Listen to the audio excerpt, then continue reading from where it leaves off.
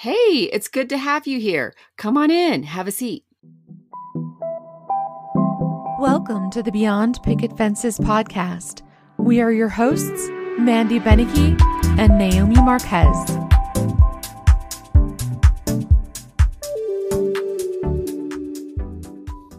Today we welcome Laura Goldstein back to our table. You may remember Laura from episode 6 when she helped us unwrap white privilege, and from the bonus episode about vulnerability on our Patreon page. Laura is an internal family systems therapist, and she has been in professional practice assisting families, couples, and individuals since 1996. Laura obtained her BA in psychology at Denison University in Ohio and her master's degree in social work from Hunter College in New York. She is a member of the National Association of Social Workers. In her personal life, Laura is a lover of nature, her friends and family, music, and yoga. Today, Laura talks to us about working harder in these times to create balance and boundaries. After the show, please refer back to our show notes or go directly to the Beyond Picket Fences YouTube channel, where the amazing Nicole Dorn, yoga instructor and local studio owner of Love Junkie Yoga and Fitness Studio, graciously offered to record an exclusive video for our community on breath work and alternate nostril breathing, which Laura will mention in the episode. Now I've talked your ear off enough, so let's just get to it. Let's welcome the amazing Laura Goldstein. Hi, Naomi. Hey, Mandy, how are you? I'm good. What's so funny? Nothing. I'm just in the tiniest of closets. I'm up in Winter Park.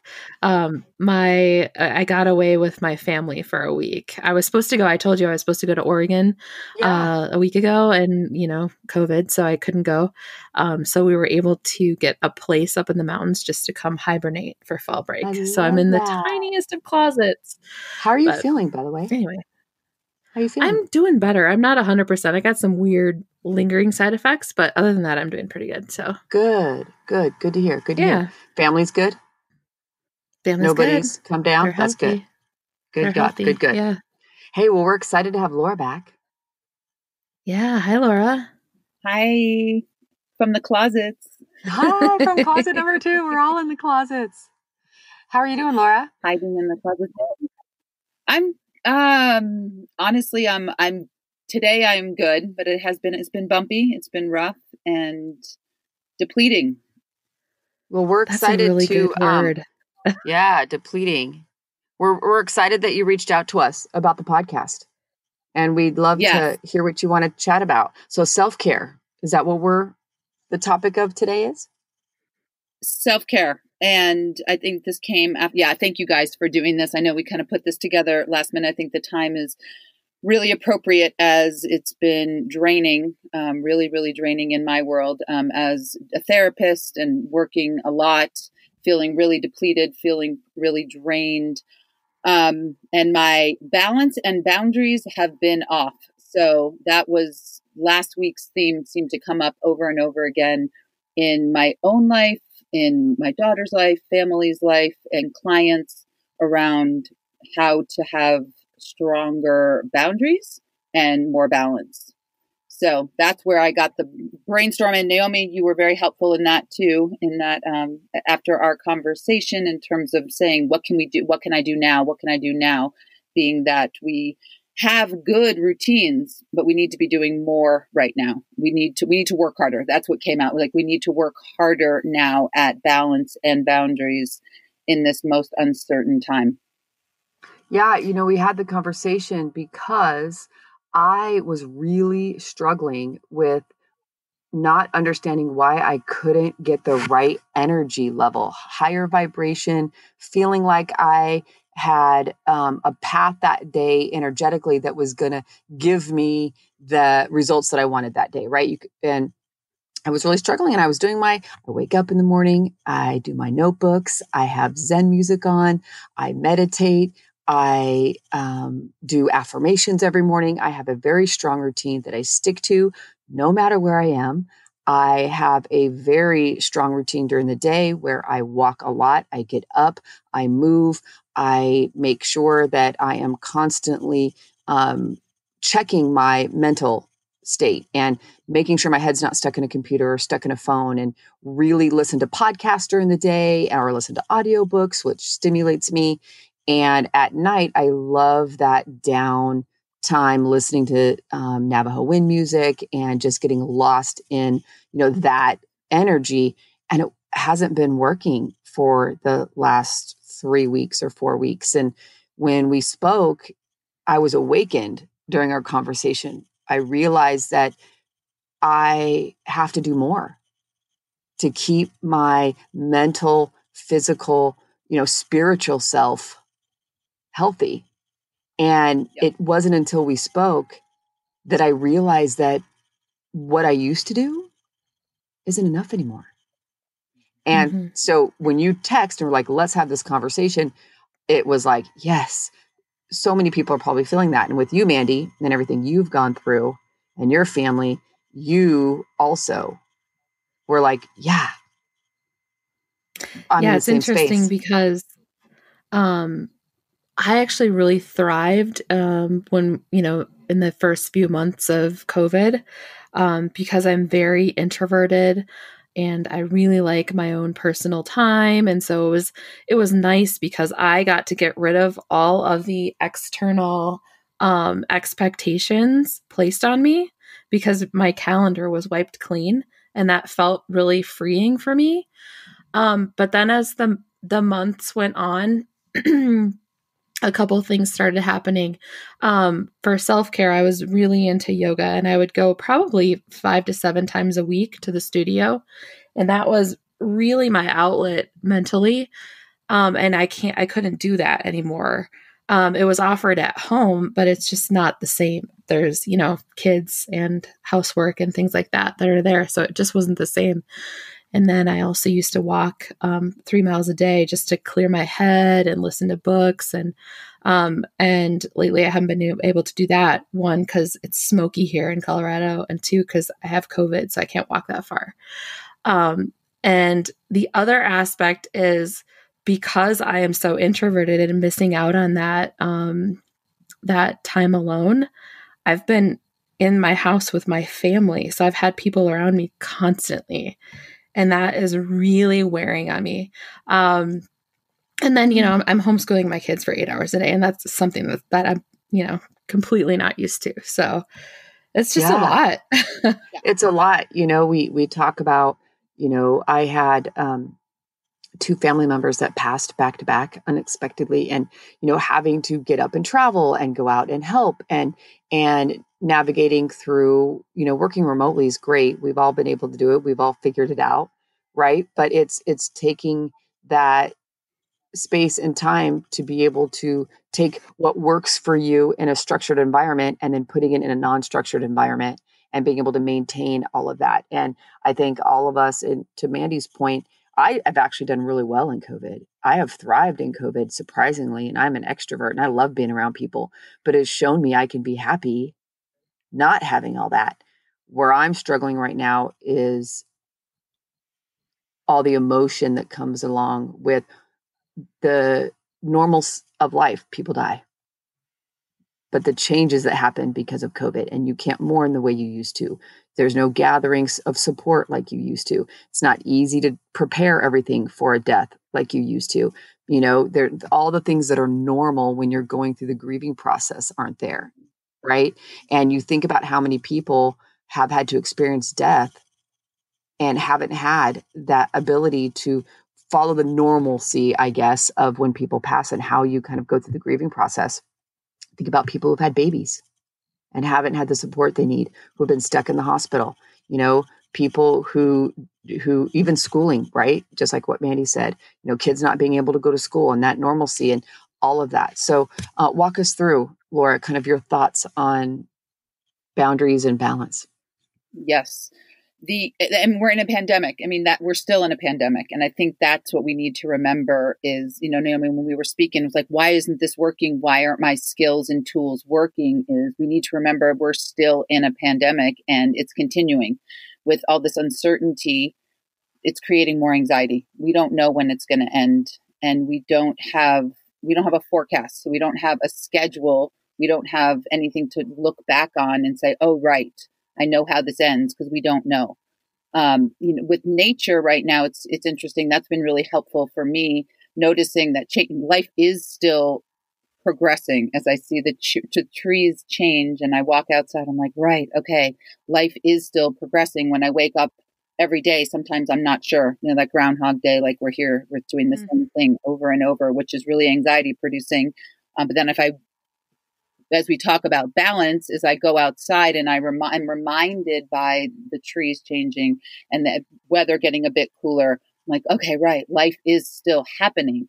But our schedules are all off. And, Mandy, you're talking about homeschooling, which is throwing everybody off. I'm seeing it with teenagers, how hard it is for teenagers. On some level, you would think it's easier because you don't have to help them as much. Except a lot of teenagers are really struggling in terms of navigating how to be the most productive, how not to get distracted, especially if kids who are struggling with, ADD and navigating online. It's really, really, really challenging. So we're in a pandemic and we're in this racial reckoning that's still happening. And we have this election that's coming, all these external forces that are still, very, very consuming to us in our energy, in our emotions. So we do need to work harder. We need to work harder and work harder at what you do know. And Naomi, I can speak about what you are saying is you do have really good coping skills. You have really high functioning coping skills to keep yourself centered and grounded. And Mandy, you were speaking of what you used to do, go to yoga, and be outside and walk and listen to audiobooks. And those are some awesome skills. We need to do more of them, meaning take more time doing them. I myself too, yoga is a huge part of my practice to keep sane and keep grounded. Doing yoga at home I'm super distracted and my brain, I can't even finish a whole hour, online doing it that way. So my balance I have to work harder at my balance and also at the boundaries. So those are those two things, balance and boundaries. And the reminder too, so I say that again, like the reminder that like, oh, right. Okay. People are all suffering right now. You guys are talking about thriving, which is amazing. It's great that you're thriving during a pandemic. That is not the case for many people right now. And the fact that you're saying that, Mandy, you have COVID and you're thriving, is really a testimony to you, I would say, for sure. I think I was thriving before, not so much now. Now it's so much now. So how about balance? I mean, balance is a word that I think is, if you have a balanced practice, whether it's with exercise and food and sleep and community and friends and nature versus, you're talking about introverted and extrovert. If you know that about yourself, that you know what your balance of all of those things are, then wonderful. But you need to attune more, give more time to each one of those things. And if you don't know what that means, if you're hearing us talk about balance, you're like, that's a great word, but what is that for myself? And I've never had balance and I feel like I'm spinning on all ends right now. How can we create balance and how can we help people create some tools to learn how to balance yourself and when I say balance yourself, we're not talking about standing on one foot doing yoga and one foot for an hour. Balance your energy, balancing your mood, balancing your emotions. We talked about after we spoke last week, I think it was, something that helped me was scheduling. I was like, okay, I know how many steps I'm going to have by this time of the day. I know what I'm going to do for work. My calendar's full. I said, okay, I'm going to schedule my meditation time. I'm going to do more of that, even if it's just 5 minutes. I'm going to spend less time on my phone, less time on my computer. Putting myself to bed 30 minutes earlier just to rest my mind. And I had to just do a little bit more. And I'm going to tell you, Laura, it has been fantastic. Fantastic. And I know that once this works, if it happens again, I'm just going to have to add in a little bit more me time. Just me clearing my thoughts, focusing on my energy, and not filling my day full of action items and allowing more space and time to do that self-care that I do. So what are your thoughts about scheduling that time?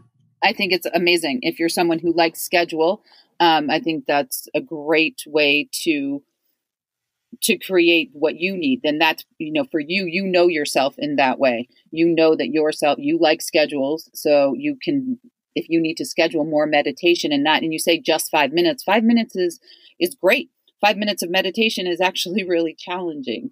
So adding 5 more minutes is amazing. And 5 minutes less on social media is also amazing. And 5 minutes less of CNN is also amazing, because it's the same thing. And we get fueled by that energy, which for me is really, it's just been depressing and depleting and sad and frustrating and feeling really, really hopeless and helpless when I do too much of that. So creating that space of 5 minutes more, 10 minutes more of me time where I'm breathing and pausing and not having the distractions of computers and phones and TVs, and even podcasts. And I had to, because I crashed is what happened is I really crashed and was in that fetal position of just could not move. And there's where I realized that my balance and boundaries were just off. Both of those were completely off. So knowing yourself is the first thing. And what is that? How do we know ourselves? How do we learn ourselves? In just a more basic way is we talk about meals and food often. What are we eating for breakfast, lunch, and dinner, snacks? It's a preparation thing, especially if you have family and people around you. So can you extend that to yourself, which is a minimum of 3 times a day, kind of checking in morning, midday, and evening, and asking yourself, how am I right now? Ask yourself, am I feeling depleted? Am I feeling anxious? Am I feeling balanced? Am I feeling joyful? Am I feeling grateful? Asking these questions, am I feeling angry?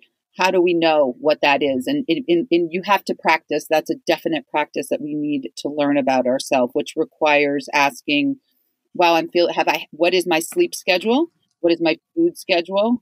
What is my exercise? My ratio of friends and family, community, as little as we can have in social distancing, but being part of some sort of pod and community, I think is really, really important. Am I out in nature? Can we talk about that for a second? I think that, it's something that as we talk about COVID and social distancing, human contact is so important. And you can only have Zoom and FaceTime conversations for so long. Right. And, everybody's got to find their own comfort zone with human interaction, but people need hugs. I went up to Mandy and I'm like, I just need a hug, and she hugs me. I'm like, I need that, right? And even an introvert, Mandy, and we can, you can speak up on this. You still need physical attention from people, even whether it's your physical touch is sitting next to each other and you just have great eye contact, right? Like that in itself is so needed. And you can only do so much over a screen. So, still practice social distancing and stay safe and stay healthy. But to your point, you want to find, somebody's that you all have the same social distancing practice, that you guys feel comfortable being around each other and having that space and time with people. You can't be isolated for months after months after months. It's just, as a human, you can't. I think you have to be a little bit more creative with that too. Sorry, my phone just literally crashed. Oh, we're having an earthquake. We just crashed. But being more creative with getting together. Yes, finding people who you're comfortable physically being around. And early on in COVID, when we were not supposed to be around anyone, I remember we set up, lawn chairs in the driveway, and I invited 3 other neighbors, and their husbands came over too, just because they were craving some sort of human interaction outside of their family. So just being more creative in that has been helpful, but it's also takes work. And you have to, I don't know, plan it, Right. That's the trying harder, Mandy. That's Yeah. trying harder now. That's that same. You're right. It takes more energy. It takes more creativity. That's all. And I frame that as yes, it does. And we need to try harder. Mm-hmm. That's good. What are the boundaries that you want to talk about? What does that look like? Thank you. Boundaries. Boundaries are huge because we, as myself, is doing too much. It is caretaking others. So my boundaries of I have been saying yes, yes, yes, yes. I'll take more clients. Yes, I'll see that friend. Yes, I want to help everybody right now because we're all struggling. And with that boundary is I'm absorbing others' feelings a lot more than I in pre-pandemic times. So boundaries of knowing where am I today? Do I have the energy to do more, give more? And if I'm not, to say no, I can't do that because I am depleted and I have to learn how to do that in a more frequent manner.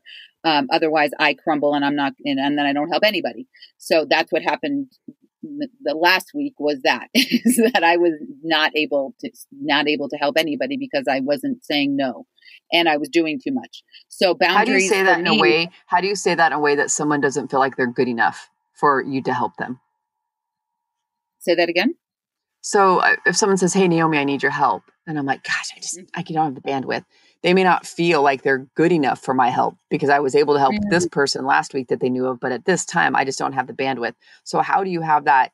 How do you say, I guess it's, I love you, I just don't have the bandwidth right now, but that's hard in a time, especially with the pandemic. People need people. And if they're asking for help, it's hard to say, "I'm sorry, I don't have it for you." It's true. It's hard to say no. And if you explain it as an act of self-care, an act of self-love, that I don't have it, I'm depleted and I want to help you. Just today, I can't. Not today. Maybe tomorrow, once I do some of my own self-care and I work and restore my energy, then I will have it to give. It's not a permanent no, is what you're saying. It's not a permanent. Mm-hmm. That's right. Well said. It's not permanent. It's in the now. How am I, in the same way of asking, how am I doing right now? Right now I'm depleted. So it takes vulnerability to admit I'm depleted. Therefore I don't have it to give to somebody else. So you have to admit that piece for whoever is asking that you're not in a space to be able to help. So that takes courage, right? That takes vulnerability and saying no. I think it has a lot to do, I think, with work as well. As people are working, companies are working with less employees, the same amount of hours, and you have to be able to say, "I can't do it, and I don't have the bandwidth." And then you go home and you have just as much work at home. You have just as much work with the kids. And if you're working at home and you're doing homeschooling with your kids, you're doing double duty, and you have to be able to say no.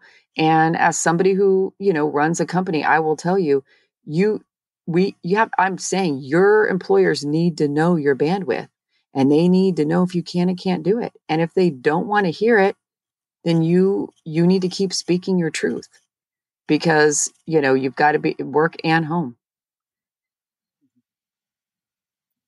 I think with with boundaries, lately for me, for a while you talked about, the racial struggles that we have going on right now. For a while I was very vocal about that, and so people knew that, and so they continually want to call me or text me, or get together and talk about it. Mm-hmm. And the same thing with the election and all the political race that we have going on right now. And even with COVID, it was just these conversations just kept going on. And homeschooling. And you had a lot of homeschooling questions. I had a lot of people calling about homeschooling. So after a while, I physically had to tell people I can't talk about this topic anymore. Like, I'm sorry. And I felt horrible. Like, I felt like I wasn't being an activist anymore. And Naomi, you witnessed this the other night. We're having a Zoom conversation, just, getting together for a glass of wine. And my husband came out to say hi, and we started talking about, the political candidates. And I said, I can't talk about this anymore. We have to change the subject. Mm-hmm. So for me, for boundaries, I have to, sometimes it sounds, bitchy or something, but I've had to say, I can't handle this topic anymore. Mm-hmm. So No, can we that's move good. on to something else? That's really good. I think that's that amazing. That's amazing. I had to do that as well and say, I can't talk about this anymore. And that I had to worry about it. Did it make me worry about how that was going to affect somebody? Yes, it does. Cause I'm a people pleaser and I have to ground myself and talk to my other parts and say, it's okay that you say, no, I can't talk about this. And I can't talk about this anymore. It doesn't make you less than as an activist or less than as a concerned citizen of this political climate. It means that you're recognizing depletion inside of yourself. and it's if not you're permanent. I someone, think that's the key, right? It's not permanent. and if Just you're now. someone people come to, Mandy, Naomi, I know people come to you. I know people come to me.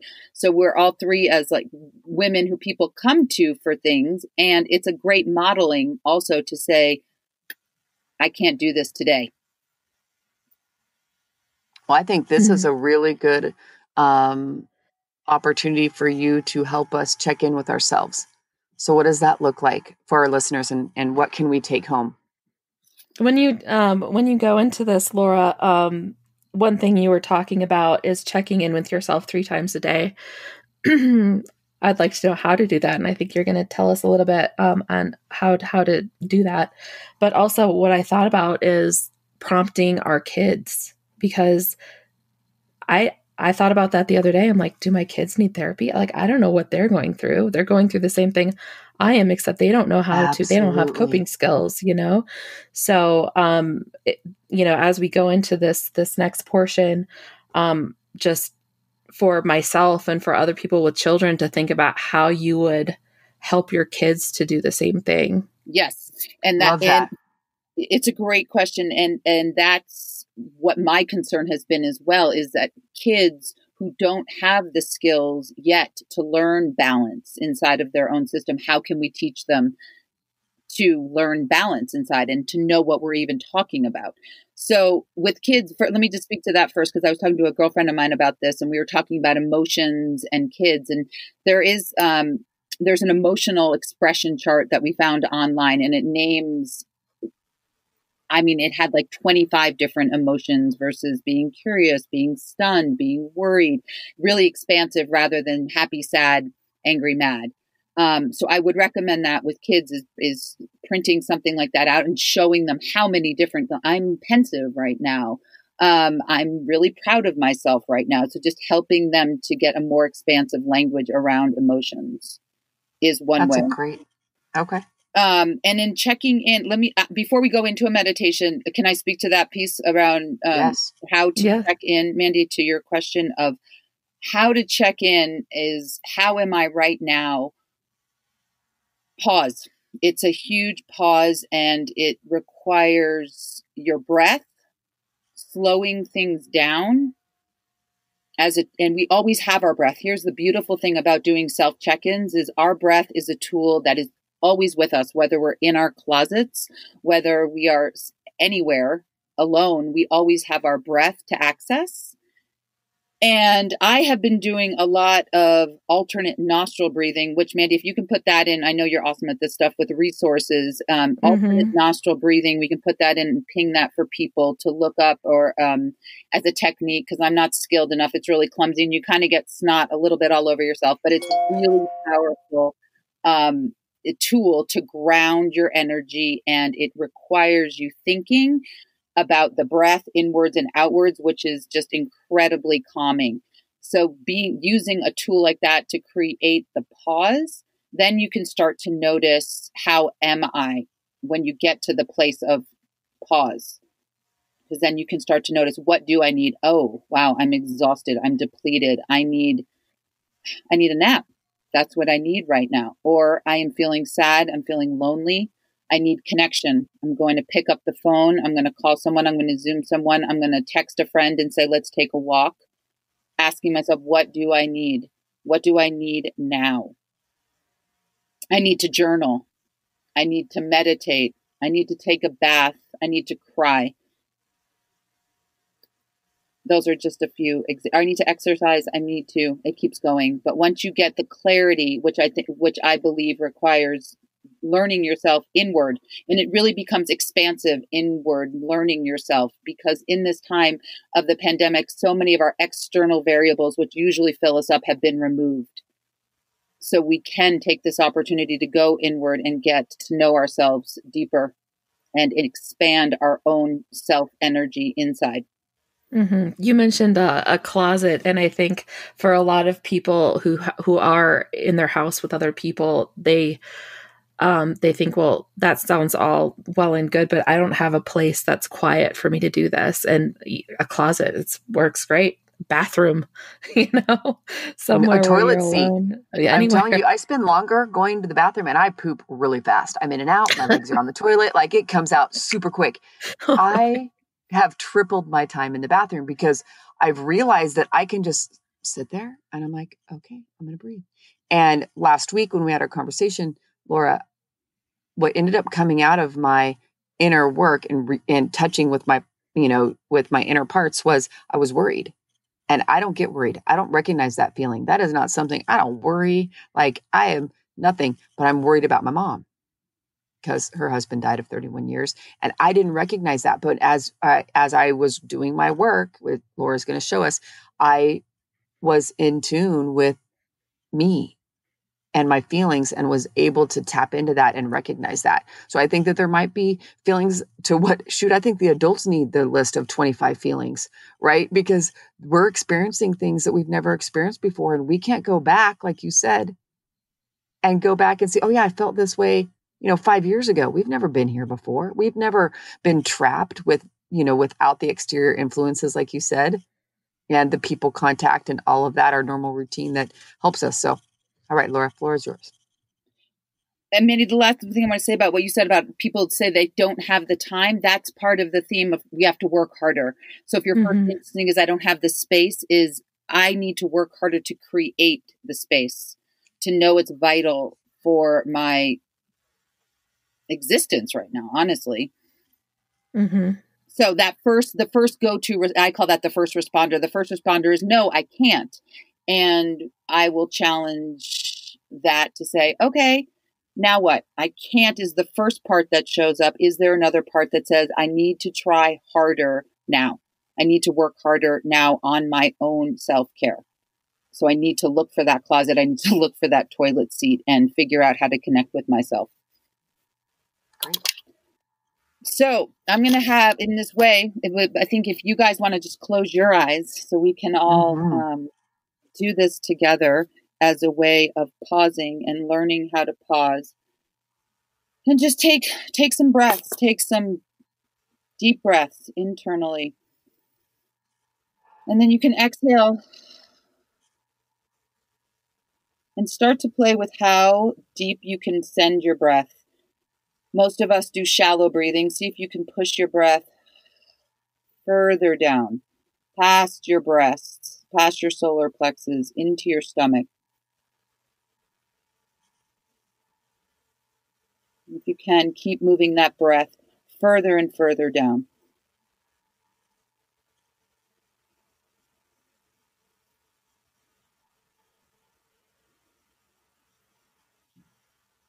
Start to get curious. Is there a sensation? Where do you feel energy in your body? What are you noticing? Maybe it's rapid heart rate. Maybe it's a twang in your stomach. Maybe it's a pain in the back of your neck. And just let that part know you feel it. I like to put my hands on the area where I'm feeling the most energy. That energy can be tensioned, made feel uncomfortable. I like to put my hands there And just really let my system know I'm here, I'm available, I feel you. Just let your system know you're here. You're a resource to witness, to be curious, to hold space for.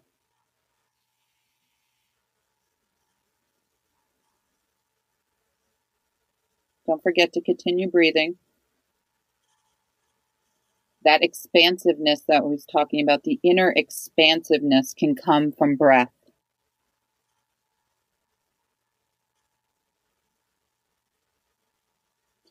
And just let this part know what you're noticing. What part is most present inside of you? Is it a worried part? Is it an anxious part? Is it sad? Is it a part of you that needs to speak your truth? Is it in your throat chakra? Just let your parts know you're here.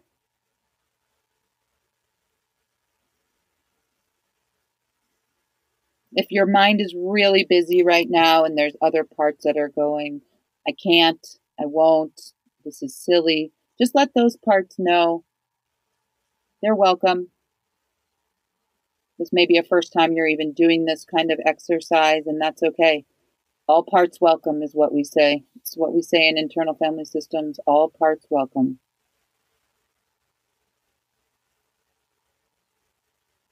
The energy that we're cultivating by breath and curiosity and calm. This is our self energy. We want to get more comfortable with our own self energy.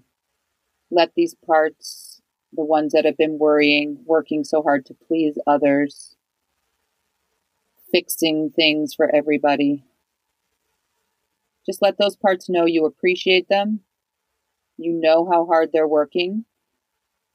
And you're going to ask them to step back a little bit so that you can be here now to create calm, to create energy, and maybe a little bit of peace.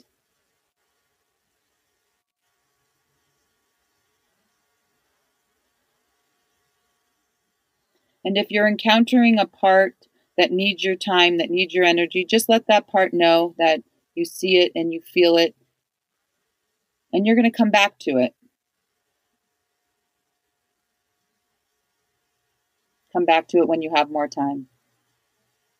But the focus of right now is to be here now,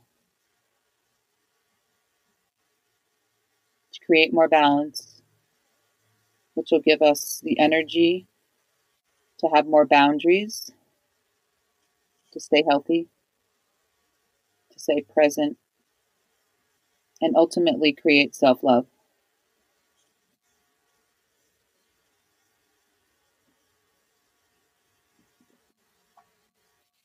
That was wonderful. That was really great. Thank you, Laura. You're welcome. Very good. Very good. I feel better. Calmer, I should say. Well, and that didn't take long. And that's what's really important is it doesn't take long to connect. It takes practice to connect. And we need to give ourselves that because we need it. We're worthy of it and we deserve it. We all do. And they could use this portion of the podcast, check the time, and if they need guidance, if they need a guided inner healing, if they need a guided meditation, they can use this little snip to help. The biggest thing that Laura has taught me is there's no wrong way for self-care. You do what you can do. And no judging yourself, no shaming yourself. You know, you can't hold yourself to somebody else's standards. All you can do is listen to yourself and be accepting of all pieces and all parts that talk to you. You got it. And it's okay. It's amazing. Thank you, Laura. You're welcome. Thank you. That Bye-bye. was Awesome. Bye. Thank For you. creating Bye. the time and space. Yes.